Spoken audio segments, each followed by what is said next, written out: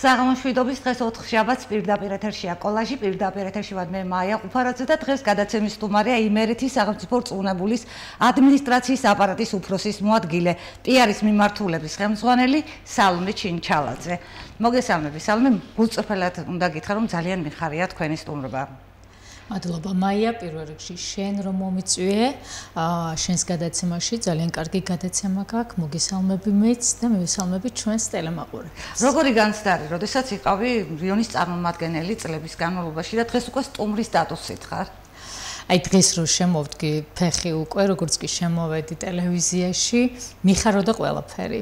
შევედი ყველა ოთახში, ვნახე ყველა ჩვენი კოლეგები და აი ძალიან ემოციურად ვარ, ძალიან დატვირთული, პოზიტიურად, განწყობაც ამაღლებული მაქვს და ძალიან მომნატრებია ეს კედლები. პირდაპირ ეთერი? პირდაპირ ეთერი, ალბათ უფრო მეტად კიდევ, იმიტომ რომ ეს არის ის, რაც ჟურნალისტს უყვარს ყველაფერზე მეტად. ახალი წელი გვახლოვდება და მინდა რომ ახალი წლით დავიწყოთ, ახალი წლის განწყობით ჩვენი გადაცემა და შესაბამისად, რა თქმა უნდა, ვერ ავწდები იმერეთს. იმერეთის მუნიციპალიტეტები როგორ ხვდებიან ახალ წელს? იმერეთის 12-ვე მუნიციპალიტეტი ახალ წელს შეხვდება ნამდვილად გრანდიოზულად. 12-ვე მუნიციპალიტეტში დაგეგმილია საინტერესო ღონისძიებები, მასშტაბური ღონისძიებები და მინდა გითხრათ, რომ განსაკუთრებით ქუთაისში 23 დეკემბერს 20 საათზე თავარი ნაძვის ღიაინთება ჩვენი რეგიონის, ჩვენი ქალაქის. ყოველთვის განსაკუთრებულად ველოდები და ყოველთვის განსაკუთრებული ნაძვის ღია. გვაქვს უნდა ვაღიაროთ. დაიჯერეთ, რომ შაშანდელს აჯობებს კიდევ უფრო მეტად წლევანდელი ანთების ღონისძიება. ჯერა და ძალიან მინდა. იმერეთში რა ხდებოდა წლის განმავლობაში? აი ის პროექტები, რომლებიც საინტერესო იყო, რომლებზეც თქვენც მუშაობდით და რა თქმა უნდა, მუშაობდით იმიტომ, რომ მოსახლეობისთვის ყოფილიყო ცნობილი ამ პროექტების შესახებ. საინტერესო და გამორჩეული წელი იყო ნამდვილად. მე არ ჩამოყვებ, ეხლა და არ ვიტყვი თანხებს და ბუნებრივია იმ პროექტებს, რაც განხორციელდა, თუმცა ვიტყვი, რომ 2022 წელთან შედარებით 2023 წელს გაცილებით მეტი პროექტი განხორციელდა სხვადასხვა მიმართულებით, სხვადასხვა დაფინანსების წყაროებიდან და 2024 წელს არანაკლები საინტერესო პროექტები იქნება და რაც ყველაზე მთავარია, ყველა ეს პროექტი მორგებულია მოსახლეობების საჭიროებებზე და მათი მოთხოვნების შესაბამისად. მე გადავალ ლირიკაზე უკვე, უფრო სწორად პროფესიულ ეპიზოდებზე და შესაბამისად კითხავ, როგორ, რატომ აირჩია ჟურნალისტის პროფესია? მაიკო, მე ვსწავლობდი ფიზიკა-მათემატიკის გიმნაზიაში, მათემატიკურ გიმნაზიაში. და ბუნებრივია რომ უნდა აგერჩია მათემატიკური მიმართულება. აი მადმივდივარ ზუსტად. და ყველას უკვირს, რატო ავირჩიე ჰუმანიტარული მიმართულება და მით უმეტეს რატო ავირჩიე ჟურნალისტიკა, როდესაც მოდი დავიწყოთ, რატომ აირჩიე ფიზმათები, ფიზიკა-მათემატიკა. მე-6 კლასში ვიყავი, როდესაც საერთაშორისო ქალაქთ შორის ტური იყო და გავიმარჯვე, ავიღე პირველი ადგილი ქალაქებს შორის, ანუ საქართველოს მასშტაბით. რთულია მოხვედრა. კი, აი მაგას გეუბნები, ვსწავლობდი 36 სკოლაში და ერთხელ ისე მოხდა, რომ გავედი მათემატიკის ტურზე და საქართველოს მასშტაბით ავიღე პირველი ადგილი. მაშინ დირექტორი იყო ფიზიკა-მათემატიკური გიმნაზიის ბატონი ივლიანი ნაჭყებია და ძალიან დაინტერესდა, ვინ იყო ის ბავშვი, რომელმაც ასეთი წარმატება მოიპოვა ტექნიკურ საგნებში, განსაკუთრებით მათემატიკაში, იმიტომ რომ ძალიან ბევრი გამოდიოდა მაშინ ამ გიმნაზიიდან ტურზე. ითხოვა დირექტორს დაუკავშირდა 36 სკოლის დირექტორს და ითხოვა ბავშვთან და მშობელთან გასაუბრება. ბუნებრივია მივედით მე და მამამ წამიყვანა, მივედით მე და მამა ჩემი ივლიანისთან და ბატონი ივლიანისთან და მან გითხრა ეგეთი რაღაცა, რომ იცი რა, აშკარად გაქვს ტექნიკური საგნების მიმართ ნიჭი და ძალიან კარგი იქნება თუ სწავლას გააგრძელებ ჩვენს გიმნაზიაში და ძალიან დამაინტერესა მე-6 კლასელი გოგონა და აი ესე ჩავირიცხე ყოველგვარი მისაღები გამოცდების გარეშე. და მე-6 კლასიდან გავაგრძელე მე სწავლა გიმნაზიაში. გიმნაზიაში ვსწავლობდით ბუნებრივია გაძლიერებით ტექნიკურ საგნებს, თუმცა პარალელურად სულ მხიბლავდა თავისუფალი თემების წერა. როდესაც ესე მათემატიკის და ტექნიკურ საგნების მომზადებას დავასრულებდი, თითქოს განტვირთვა იყო ჩემთვის მემუშავა თავისუფალ თემაზე. გარდა ამისა, ვის აკითხებდი? არავის მაიკო. არც არ ვაკითხებდი, უბრალოდ თუ კი მექნებოდა საშუალება და ქართული ენის მასწავლებელი, ლიტერატურისა და ენის მასწავლებელი მეტყოდა, რომ თავისუფალი თემა დაწერეთ, გვეტყოდა მთელს კლასს, მაშინ მე ვწერდი თავისუფალ თემას და ყოველთვის აღფრთოვანებული რჩებოდა ქართულის მასწავლებელი ჩემი თავისუფალი თემებით. და იქ მივხვდი, რომ ეს იყო მოტივაცია ერთგვარი მისი შექება. ჩემს მიმართ რომ გამომდიოდა კარგად წერა, იყო მოტივაცია ეს ყველაფერი. თუმცა ძალიან პატარა ვიყავი, ბაღში ვსწავლობდი, მახსოვს, ესე სარკის წინ დავდგებოდი ხოლმე და სარკის წინ მეცადინეობდი და თუ რამე მიმიკა არ მომეწონებოდა, მე რა ვფიქრობდი, რომ ეს შემეცვალა. ანუ იდეაში ალბათ სადღაც მქონდა ეგ მომენტი, რომ ან ჟურნალისტი გამოსულიყავი, ან ისეთი სფეროს წარმომადგენელი, რომელსაც უწევდა საკუთარ თავზე მუშაობა და შეეძლო ამავე დროს ტრიბუნასთან ყოფნა. და ტრიბუნასთან ყოფნა, რა თქმა უნდა. მერე უკვე მე-11 კლასში ამაში დამეხმარა გადაწყვეტილების საბოლოოდ მიღებაში, დამეხმარა ჩემი ოჯახი.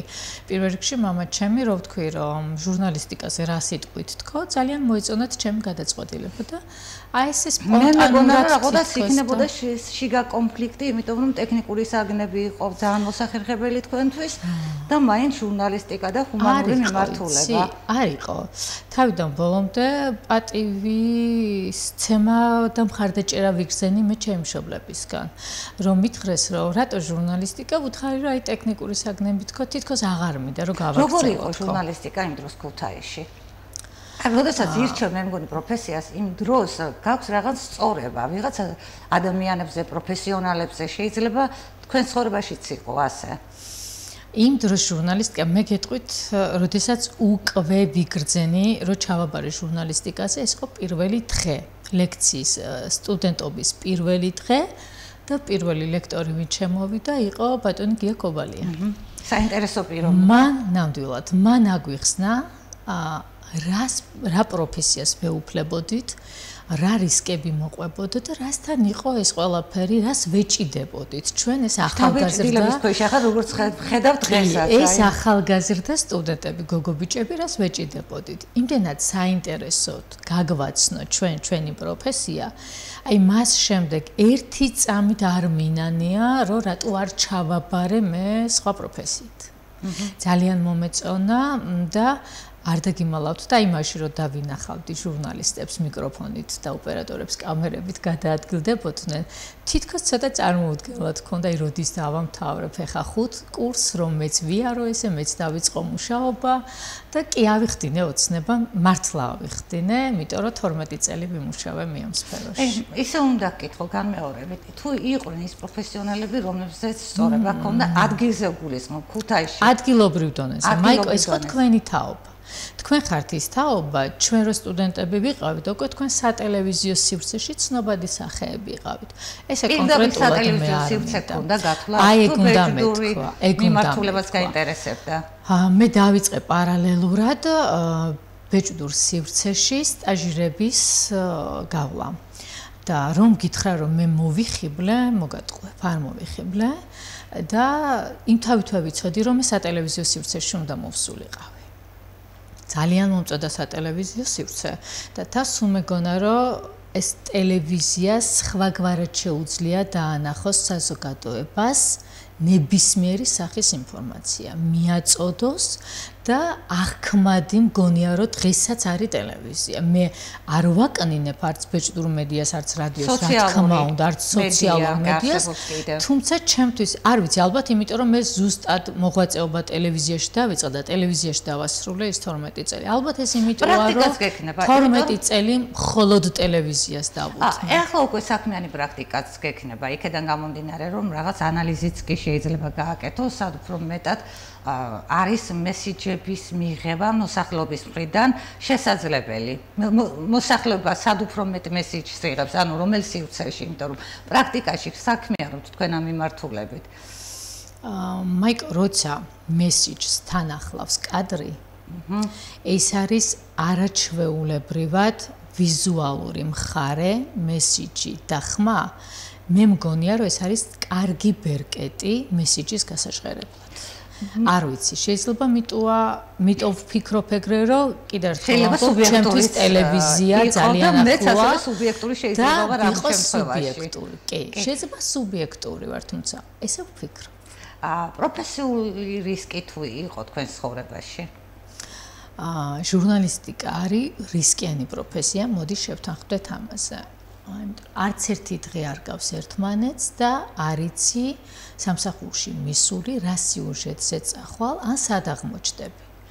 შენ ჟურნალისტს, როცა გიჭირავს მიკროფონი და ხარ საზოგადოების ხმა, რისკია ყველა წამი და ყველა სიტყვა. შენ არ უნდა გაგექცეს არც ერთი სიტყვა და ყველა სიუჟეტი თუ რეპორტაჟი უნდა ასახავდეს ობიექტურობას და უნდა იყოს დაბალანსებული.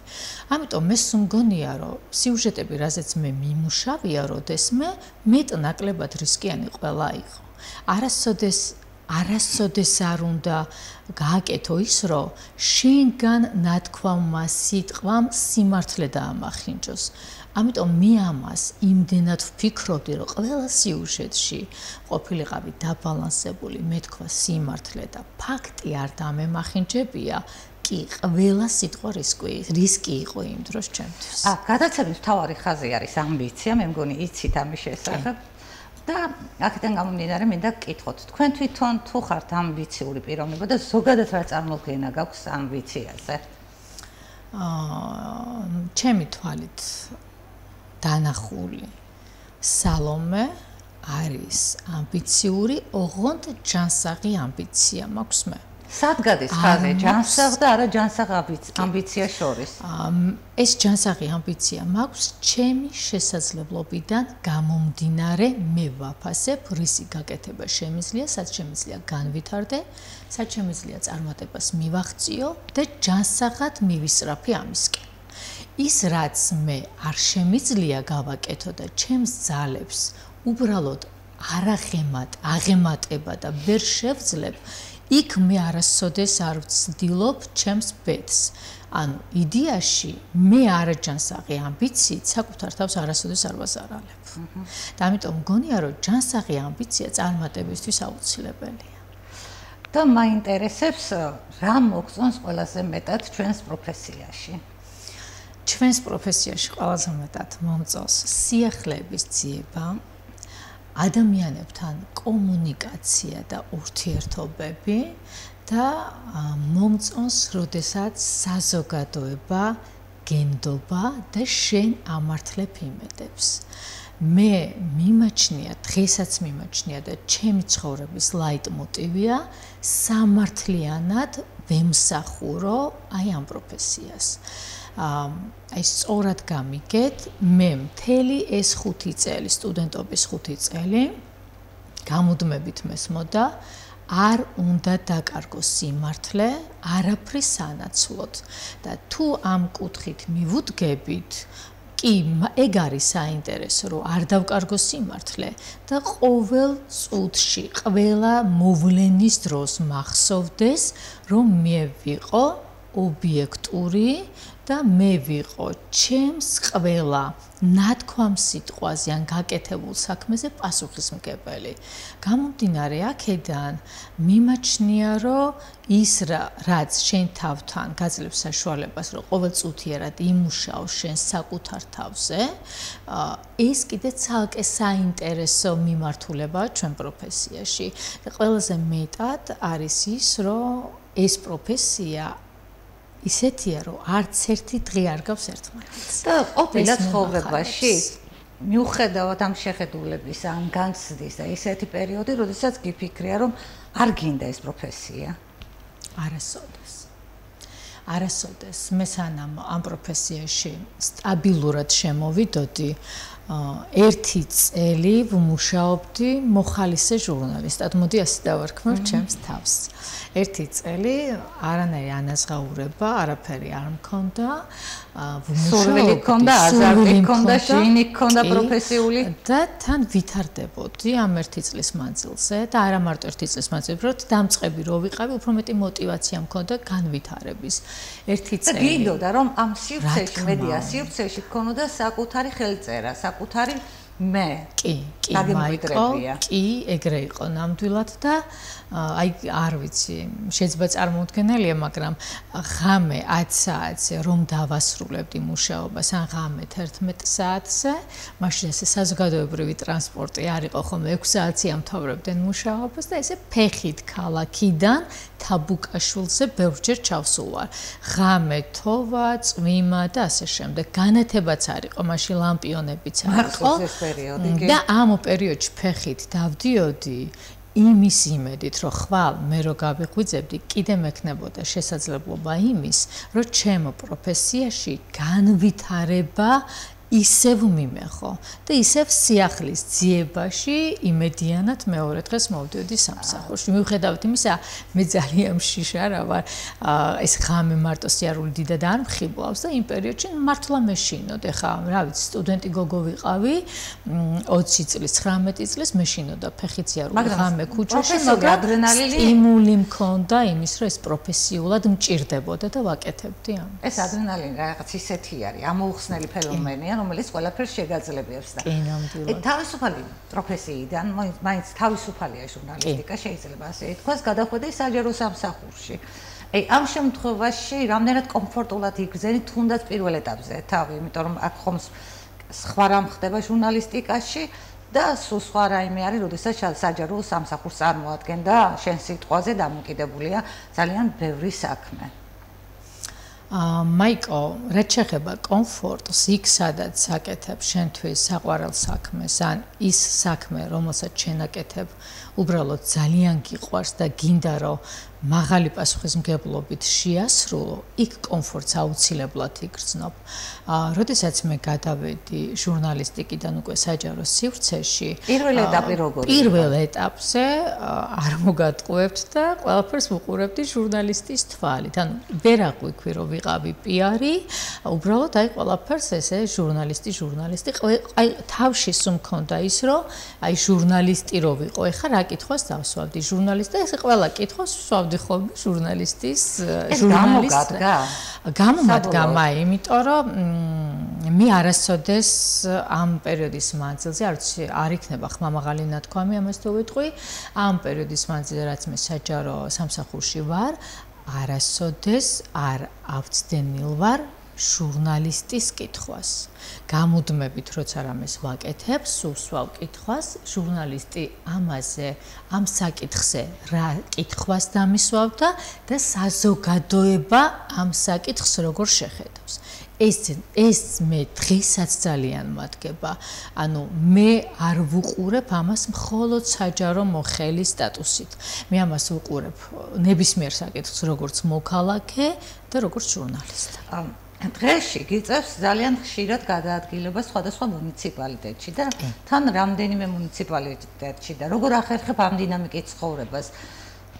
თავში თუ ქონდა გააზრებული რომ ასეთი აქტიური რეჟიმი გექნებოდა? იცი რა მაიკო? გააზრებული მქონდა და ხელშეწყობაც მქონდა რომ ამ ფერხულში ესე სრულად ჩავთულიყავი და რატო? სახში მყავს მშობლები და დედმამიშვილები. ყველა მეუბნებოდა ერთ და იგივეს რომ შენ განავითარე შენი თავი, ჩემ მშობლებს გამუდმებით ესა აქვთ თქვენ განავითარეთ თქვენი თავი, იპოვეთ საკუთარი თავი თქვენს პროფესიაში და ჩვენ სულ გვერდით დაგიდგებით და მე ეს გვერდით დგომა დღემდე ნამდვილად მაქვს.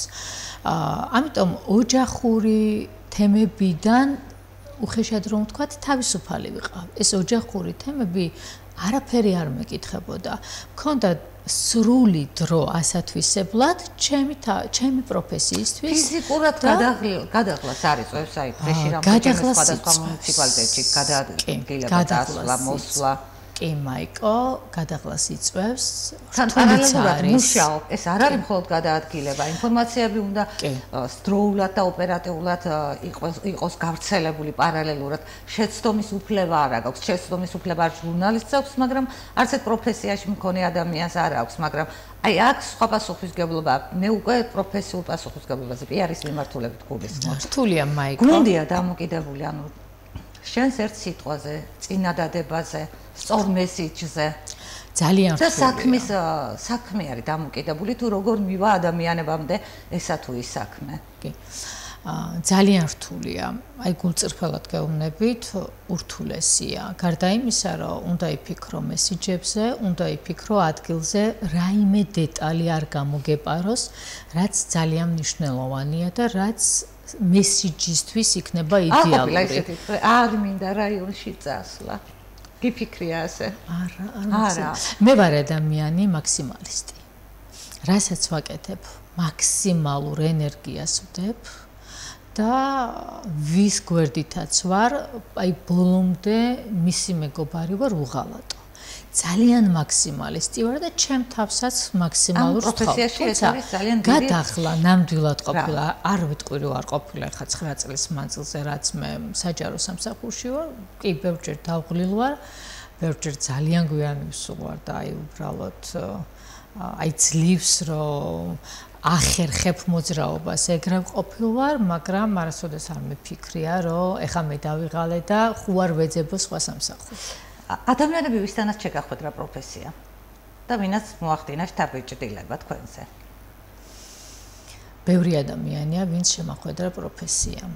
პროფესიამ შემახვედრა სხვადასხვა სფეროში მოღვაწე საინტერესო ადამიანები და მე ბედნიერი ვარ, რომ ამ ადამიანებთან დღესაც ვმეგობრობ. გარდა ამისა, მიხარია ქუჩაში გავლა, რატო იცი? ყველა პროფესიის ადამიანს ვხვდები და ყველა პროფესიის ადამიანთან მაქვს გარკვეული ტიპის საუბრები.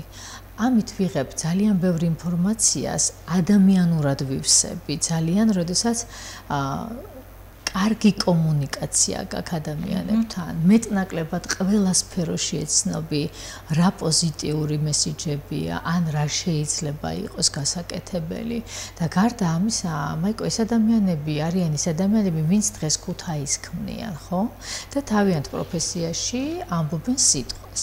მე იმდენი პროფესიის ადამიანი შემძინა, ჟურნალისტიკა, იმდენი ადამიანი, რომ მათთან ურთიერთობით ძალიან ბედნიერი ვარ, იცი, მე ძალიან მიყვარს თითოეული რესპონდენტი, იმიტომ რომ იმ რესპონდენტმა მე იმ კონკრეტულ შემთხვევაში მომცა საშუალება კიდევ ერთი სიუჟეტი გამეკეთებინა და კიდევ ერთხელ დამემტკიცებია საკუთარი თავისთვის, რომ მე შემიძლია ვიმუშაო როგორც პოლიტიკაზე, ასევე კულტურაზე, სოციალური მიმართულებით და ასე შემდეგ. დღესასწაულები თუ გიყვარს და ისე მიუბრუნდები ახალ წელს. არის ეს დღესასწაული, რომელიც გულში არის ყოველთვის, რომ აი ელოდები? შინაგანად ახალი წელი ძალიან მიყვარს და სულ მგონია, რომ ყველა ახალ წელს მოაქვს სიახლე. და განწყობა მაქვს, აი პატარა ბავშვობაში რომ ეხარო და ნაძვის ხეროდის გაიწყობოდა სახში, ქუჩებს როდის ვნახავდი მორთულს, ეხლაც ეს განწყობა მაქვს შინაგანად და ძალიან მომწონს და ძალიან მიხარია.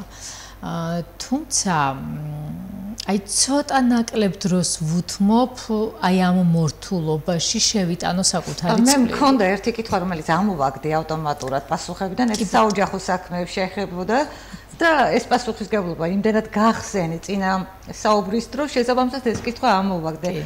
და აი ნაძვის ხესთანაც იგივე ხდება ალბათ, ხო? კი, აი ესე, იმიტომ რომ მე რო დამელოდო. თქვენთან სახლში. ჩემი პატარა და მარიამ ერთავს ნაძვის ხეს სახლში. ძალიან ლამაზად რთავს და ძალიან განწყობით.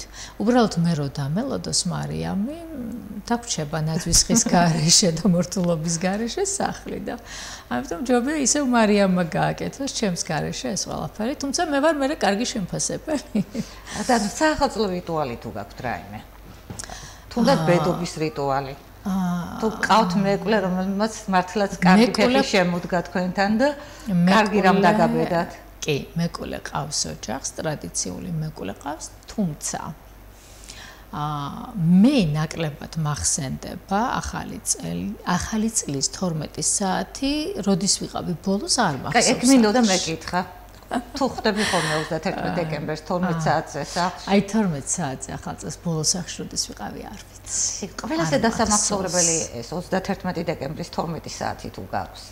კი აიხა სანამ ეთერში შემოვიდოდით ჩვენი ოპერატორი მირზა იყო ჩვენს გვერდით და ეხა გავიხსენებ ეგეთ ამბავს 31-ში პირდაპირ ჩართვა გვაქვს სახალხო ნაცვის ხესანთების მაშინ მე ვმუშაობდი ტელეკომპანია Rioni-ში და მე მყავდა ეს ისე რქვია სატელევიზიო გადაცემა და უკვე 12 საათი რო შესრულდა მირზა შეხვდა ჩემბინასთან და მე შევხვდი ლიფტში 12 საათს უკვე მეკვლეც ვისული იყო ჩემთან ხინიც დაწყებული იყო და ესე მე მირზა მირეკავდა რომ ჩემ ლიფტში მაინც შევხვედროდიო ჩემბინასთან რო შევხვდიო და ესე წელსაც შევხვდები თუ შეიძლება წინასწარი პროგნოზი რომელი მუნიციპალიტეტში შეიძლება ასეც კითხო იმიტომ რომ შარშან მინდოდა სახალხო გადაცემაში ტელევიზიის სახალხო გადაცემაში 31-ში თქვენი სტუმრობა მაგრამ ვერ მოხვედით იმიტომ რომ ტყიბულში იყავით დღემდე მახსოვს წინა წელს პერევში ვიყავით მახსოვს არ ვიცი მაიკო სად შევხვდებით წელს ახალწელს თუ ქუთაისში ვიქნებით სახში მივასწრებ რას არ გააკეთებ წარმატებისთვის საკუთარ თავს არ დავკარგავ არასოდეს წარმატებისთვის საკუთარ ღირსებას არასოდეს არ დავკარგავ და საკუთარ პრინციპებს არასოდეს ვუღალატებ წარმატებისთვის და ერთი ისეთი ძალიან თბილი კითხვა მაქვს მე თბილად მოვიხსენიებ ამას თბილ ფერებში შეიძლება განვიხილო ეს კითხვა რა გჭირდება ბედნიერებისთვის მე ბედნიერი ვარ ირგვლივ მყოფი ადამიანებით მე ბედნიერი ვარ დღევანდელობით მე არ მჭირდება რაიმე განსაკუთრებული რომ ვიყო ბედნიერი მე ვარ ძალიან პოზიტიური ადამიანი და ყველაფერში ვცდილობ ვიპოვო ბედნიერება აი მინიმალურ დეტალებშიც ვცდილობ რომ ვიყო ბედნიერი რამე გრანდიოზული ბედნიერებისთვის არ მჭირდება და ჯერ აი იღბლის არ გჭირდება ბედნიერებისთვის გრანდიოზული მაგრამ შეიძლება რომ რაღაც კარგ რამეებს გთავაზობდეს ბიღბალი ასეთი ხდება თქვენ ცხოვრებაში? კი. იღბალი აუცილებელიც არის და თამჯერა იცი, ყოფილა რაღაც მომენტი, რომ აი ესე მithქვამს, რომ ოხ რა კარგია, რომ ეს იღბალი მაქვს. კი, ნამდვილად ყოფილა ეგეთი მომენტები და მჯერა. ამ გადაცემაში მაქვს პირველ ეპიზოდში სტანდარტი ორი კითხვა.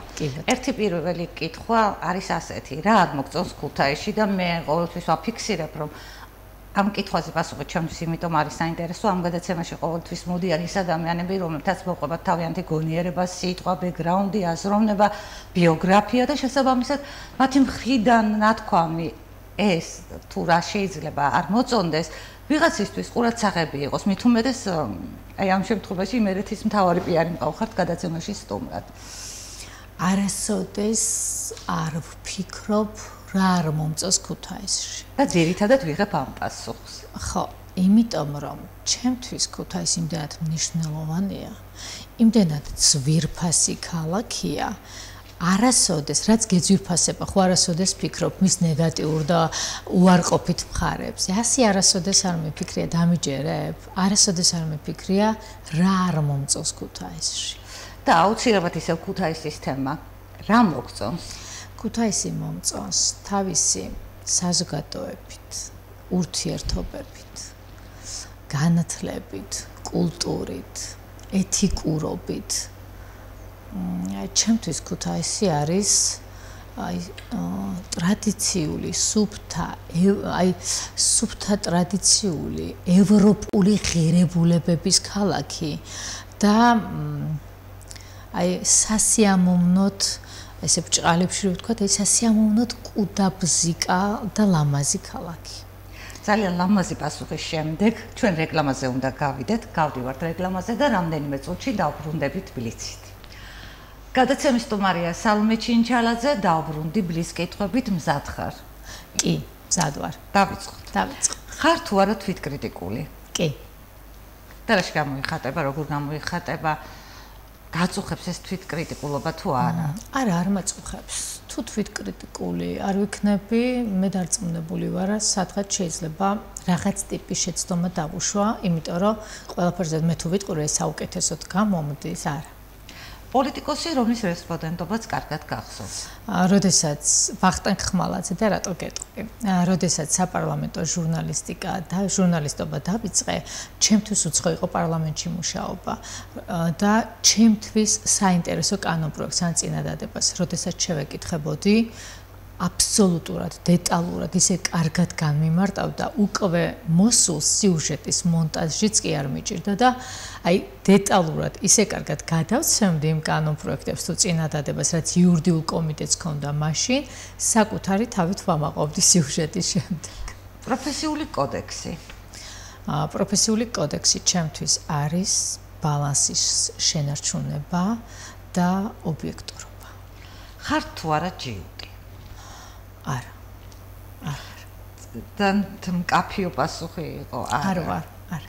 წასულხართ თუ არა დათმობაზე რაიმე მიზეზით პროფესიული საქმიანობის დროს? არასოდეს. გაღიზიანებს რა? ტყუილი. შეიძლება განავრცო პასუხების შერეული ბლიცი. ტყუილი და ორპირობა. რა კითხვით არ მიმართავთ რესპონდენტს? არასოდეს არ მიმართავ რესპონდენტს კითხვით, რომელიც მას როგორც პიროვნებას დაამცირებს და დააკნინებს. იმოგზაურებდი სად? კონკრეტული ადგილი არ მაქვს ესე ამოჩემებული, მსოფლიოს ირგვლივ იმოგზაურებდი ეტაპობრივად და გავიცნობოდი ყველა ქვეყნის ტრადიციებს და ისტორიას. გიფიქრია თუ არა, რომ სხვაგვარად უნდა გემოქმედა რომელიმე მასალაზე მუშაობის დროს? არასოდეს არ მეფიქრია, გამომდინარე იქიდან, რომ არასოდეს არ ვუღალატე საკუთარ თავს და პრინციპებს ამ პროფესიაში. ყოფილა თუ არა მუქარა? არ ყოფილა. შეიძლება გაგიკვირდეს ეს კითხვა, მაგრამ ჟურნალისტიკას ძდევს ხოლმე ეს ფაქტორიც. არ ყოფილა, იმიტომ რომ არც გამივრცელებია დეზინფორმაცია, რომ ვინმეს მუქარის მსხვერპლი ყოფილიყავ. იღიმები როდის? მიყვარს ღიმილი და ხშირად. აი პირიქით ამაქვს კითხვა. გაბრაზებული სალომე ჩინჩალაძე. არ უნდა დაელაპარაკო. მართლა? კი, იმიტომ რომ სალომე როდესაც ბრაზდება საკუთარ თავთან ბევრ კითხვას სვავს მერე, რომ რა შეიძლება, რატო გავბრაზდი, რა იყო გამომწვევი მიზეზი და ამ დროს არ მცალია უბრალოდ სხვა ადამიანებს ვესაუბრო. როგორ თემებზე არ იმუშავებ? აქაც გამომეორდა. აქ უნდა დავკონკრეტე, მე მყავს პიარის წარმომადგენელი და ასევე მყავდა ორი წარმომადგენელი წინა გადაცემებში და მაინც ისე გამოდის, რომ კითხვებს ვაწყობ ხოლმე ჟურნალისტიკიდან გამომდინარე, იმიტომ რომ მიუხედავად თქვენი სტატუსისა, მე მაინც აღიქვამთ როგორც ჟურნალისტებს. მშვენიერი. როგორ თემაზე არ ვიმუშავებდი არასოდეს, ხო? აქაც მე მგონი გამომეორდა, ვის რაც ადამიანს მიაყენებს ზიანს. მე არ შემიძლია ვიმუშაო თემაზე, სადაც დისკომფორტ შეუქმნი მეორე ადამიანს. დისკომფორტს გულისხმობ ამას შევეხები მას როგორც პიროვნებას და არა საქმეას, პიროვნებას. რა თვისება არ მოგწონს საკუთარ თავში? ხანდახან მახასიათებს სიჩქარე. არ მაზარალებს, თუმცა რო დავფიქრდი, ალბათ ცოტა მეტს შევძლებდი იმ კონკრეტულ შემთხვევაში. ჟურნალისტიკის ადრენალინი. სიახლეების ძიება და განსხვავებულობა, ყველა დღის განსხვავებულობა ერთმანეთისგან. თქვენი ცხოვრების ადამიანები. ჩემი ოჯახი და ჩემი ახლობლები. განსაკუთრებული პროფესიული შემთხვევა. ძალიან მტკივა მემორიალის დანგრევა. იმიტომ რომ მაშინ სიუჟეტზე ვიყავი და ძალიან იმოქმედა ამ ყველაფერმა ჩემზე. როგორ ფიქრობ, რომელი მეტია სამართლებრივი კანონები თუ დაუწერელი მორალური კოდექსი? ჩემთვის არის დაუწერელი მორალური კოდექსი. თუ კი დაუწერელი მორალური კოდექსი ადამიანისთვის მნიშვნელოვანია, ის სამართლებრივ კანონს არასოდეს დაარღვევს. რჩევა რომელიც დაგამახსოვდა. ბებია ჩემის სიტყვები ხაც ჩამესმის, ვინც მოითმეს ის მოიგებს და სულ გვასწავლიდა მოთმინებას. დრომ ვერ გასწავლა რა? ორპირობა, ღალატი ვერ მასწავლა. დარდო ფრაზე. და უპასუხისმგებლობა. დარდო ფრაზე. ესე მკვეთრად არაფერს. სასურველი რესპონდენტი. არ მყავს მაიკო, ყველა რესპონდენტს მე ვუყურებდი სიამოვნებით და წერდი სიამოვნებით. თავისუფალი დრო. მიყვარს წიგნის კითხვა. რა ნიჭს დაიმატებდი? არ მიფიქრია რა ნიშს დავიმატებდი. თუმცა ძალიან მომწონს ფორტეპიანინოზე დაკვრა. დავდიოდი რაღაც პერიოდში, გამოვედი და ვნანობ, რომ გამოვედი. როგორ დაასათაურებ თქვენს ცხოვრებას? ხალისიანი გოგო იმერეთიდან. ვერ ახერხებ რას? ხშირად ურთიერთობას მეგობრებთან. დროის მცირისგან. მე გითხარი პირველ ეპიზოდში რომ გადაადგილები იმერეთის 12 მუნიციპალიტეტში და რატომღაც გამიკვირდეს ეს პასუხი. წარმოთქვით წინადადება, რომელიც შედგება 3 სიტყვისგან. გამოცანისავით არის. ნებისმიერი 3 სიტყვა ალბათ, ხო? რაც ჩემთვის შეიძლება 4 სიტყვაც იყოს. ხშირად მინდა ადამიანებს ვუთხრა, გაიღიმე, მიყვარხარ და ბედნიერი ვარ. ბედნიერი ვარ, ბედნიერი. ხარ თუ არა რომანტიკული? კი, მეტნაკლებად კი. არ გამოგდით რა? არ გამომდის რა. არ გამომდის არასოდეს ტყუილი და ღალატი. გაქვთ თუ არა რაიმეს მიმართ შიში, ფობია? კი, წერების მიმართ. ზომას არა აქვს მნიშვნელობა. არა, და აი ღამისიარულის ფობია მქონდა. ბახსენე კიდეც და დავამარცხე და აი წერების ფობია დამჭა. გაქვს თუ არა კომპლექსები? ალბათ კი მეტნაკლებად, თუმცა არ ვიცი, ესე მკვეთრად შევეწუხებია კომპლექსს არ მახსენდება. საყვარელი ნივთი?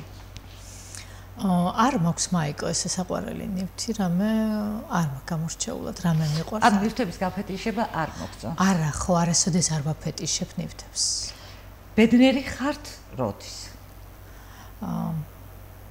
რა ვიცი, ყოველთვის ბევრჯერ ჩემი თავი ბედნიერი უფრო მახსოვს, ვიდრე სხვა ამპლუაში. რომ არა ჟურნალისტიკა, რა პროფესიას აირჩევდი? გაგიცინება და ძალიან ესეთ ღრმა ბავშვობაში ვოცნებობდი, რომ ყოფილიყავი მსახიობი. რატომ უნდა გამიცინოს? ხო, არის ძალიან ბევრი ჟურნალისტი ფიქრობდა იმას, რომ უნდა ყოფილიყო მსახიობი. მე მგონი ეს ტრიბუნის, სცენის და მაყურებლის ნატურა არის, სურვილი შეიძლება ასე ითქვას. საკუთარ თავს ეკითხები რას? საკუთარ თავს ყოველ საღამოს ვეკითხები რას? დღეს ვინმეს ხომ არ ვაწყენინე და გული ხომ არ ვატკი. ასე ცხოვრება რთული არ არის? არა, მაიკ. არა. თუ ადამიანები გიყვარს არა. ქუთაისი. ქუთაისი, აი ყოველგვარი გადაჭარბების გარეშე არის ჩემი სახლი. და ჟურნალისტიკა 10 წლის შემდეგ როგორ წარმოგიდგენია, რა იქნება? ჟურნალისტიკა. ეს არის ჟურნალისტიკა ისეთი, ბოდიშკი ხდით, მოდი კიდევ ერთ კითხვას მივამატებ. ისეთი, როგორცაც წარმოიდგენდი იმ დროს, როდესაც დაიწყე ამ პროფესიაში ყოფნა. თუ არის დღეს ასეთი ჟურნალისტიკა და რა იქნება 10 წლის შემდეგ? მე რო დავიწყე ჟურნალისტიკაში მოღვაწეობა, ჟურნალისტიკა არ ვიცი, შეიძლება მევხედავ ასე. იყო რა, სატელევიზიო სივრცე, რადიო, ბეჭდური მედია და სოციალური ქსელის ნაკლებობა. ჩვენ ხედავთ დღეს სოციალური ქსელის სწრაფ განვითარებას და თითქოს ისეთ განვითარებას ცდილობს, რომ ჩაანაცვლოს სატელევიზიო სივრცე და სხვა დანარჩენი მედია საშუალებები. მაგრამ მე მაინც მგონია სოციალურ მედიას აბსოლუტურად მისი სეგმენტი ყავს, ტელევიზიას მისი, რადიოს მისი და ბეჭდურ მედიას მისი და ამიტომ არ მგონია რომ მოხდეს ჩანაცვლება. და ის ვისაც ჩემსავით უყვარს ტელევიზია და საკუთარ თავს ხედავს ტელევიზიაში და ამ დროს მაყურებელიც უფრო მეტად უყურებს ტელევიზორს, იმიტომ რომ დამოკიდებული ხდება ამ ყველაფერთან, მგონია რომ რაც არ უნდა გავიდეს წლები უბრალოდ ტელევიზიასაც მეტ შესაძლებლობას მისცემს განვითარების, ცალკე სოციალურ მედიასაც, ბეჭდურიც თავისთავად აყვება ამ ახალ გამოწვევებს და რადიოც. ამიტომ არ მგონია რომ ეს მედია საშუალებები ერთმანეთს როდესაც გადაკვეთავენ და გადაფარავენ. ესენი ყველა თავიანთ საგმეზე მუშაობენ.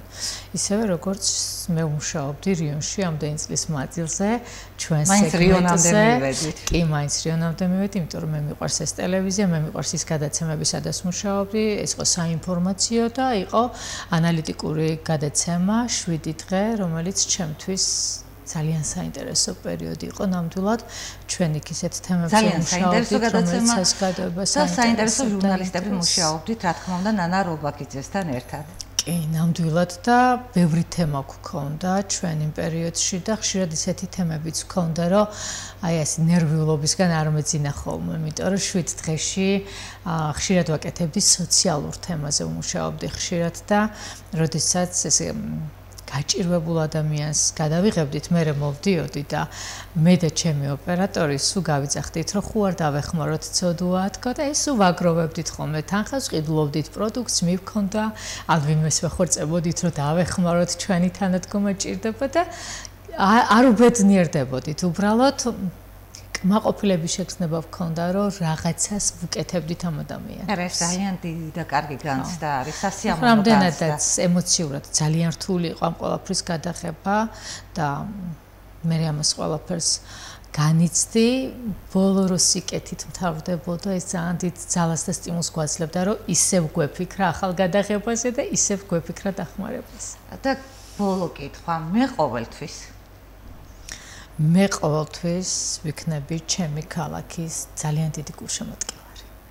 და სტანდარტი მაქვს ასევე ამ გადაცემაში. უნდა გავცვალოთ პოზიციები, რომელიც დარწმუნებული ვარ, კარგად გამოგივა, იმიტომ რომ უნდა მომმართო ერთი კითხვით. კი. მაიკლ ჩემი სტუდენტობის პერიოდშიც და ჩემი ბოლო პერიოდი მოსწავლეობის მახსოვს აკეთებდი მასალებს კულტურაზე. ძალიან ბევრი წელი მუშაობ ამ სფეროში, ჟურნალისტიკაში და განსაკუთრებით კარგად იცნობ კულტურას და იცი კულტურა ამ ქალაქში. მე მაქვს ასეთი კითხვა, დღეს ქუთაისში როგორია კულტურული ცხოვრება? იცი, ახას ვერაფერს ვერ ვეტყვი და რატომ? ეს იყო 90-იანი წლები, როდესაც თავისუფლების მუხტს იმ დროს ვსუნთქავდით, იმიტომ რომ საბჭოეთიდან გამოვედით, კომუნისტური ხედვები ჩამოვირეცხეთ, ჩამოვიცილეთ და ფაქტობრივად არაფრის ფონზე გვჭირდებოდა ერთმანეთის გადარჩენა. ეს იყო ეკონომიკური, ფიზიკური, სულიერი, ყველანაირი და შესაბამისად ხელოვანი ადამიანების ემოციებიც, ფანტაზიებიც, შემოქმედებაც უფრო მაქსიმუმს აღწევდა. უფრო ნაკლებად იყო დამოკიდებული სახელმწიფო პროგრამებზე, სახელმწიფოს დაფინანსებაზე ხელოვანები, იმიტომ რომ იმ დროს ასეთი პროექტებიც ნაკლებად ფინანსდებოდა და შესაბამისად ყველა ადამიანს ჰქონდა უფრო დიდი თავისუფლება ხელოვნებაში, თავისუფლება მათ არჩევანში და ეს იყო სხვა პერიოდი. ანუ ასეთი პერიოდი ალბათ ძალიან იშვიათად დგება სახელმწიფოს ქვეყნის ერის ცხოვრებაში. ეს პერიოდი ჩემმა თაობამ ღირსეულად გაიარა, იმიტომ რომ ძალიან ბევრი ნიჭის ამოფეთქება იყო. რაც შეეხება დღევანდელ პერიოდს, მე მაინც ვფიქრობ, რომ დღეს არის იმ ძველი, კარგად გაკეთებული რამეების გადაღეჭვა, განმეორება და შესაბამისად უნდა ვთქვა და ძალიან დიდი მიპლუსება ხდება სახელმწიფო დაფინანსებაზე და ეს ძალაუნებურად გვინდა თუ არ გვინდა, აქ სახელმწიფოს ბრალი არ არის. უბრალოდ სახელმწიფო ირჩევს იმას, რაც მისთვის საინტერესოა და ხელოვნებაში შეიძლება სულაც არ იყოს საინტერესო ის, რაც სახელმწიფოსათვის არის საინტერესო. შეიძლება კონკრეტულ დროში, კონკრეტული ადამიანებისთვის საინტერესოც კი არ იყოს. ის რაც ნამდვილი ღირებულების მქონია და შემდეგ დრომ აჩვენოს ეს ყველაფერი. მოკლედ, დროსთან მიმართებაში არის ჩვენი კულტურა, შეიძლება ასე ითქვას. არ ვიცი როგორ მოგეცი, როგორ გაგეცი. კარგად გამომეცი, მადლობა. და გადაცემაში ძალიან დიდი მადლობა სტუმრობისთვის, წარმატებებს გისურვებ და ბოლო რეპლიკის დროა თქვენი კამერა, ნაცნობი კამერა. მადლობა თქვენ. გადაცემაში მოწვევისთვის და ამ შესაძლებლობისთვის, რომ დღეს მე საუბრობ ჩემთვის საყვარელ თემაზე და პროფესიაზე.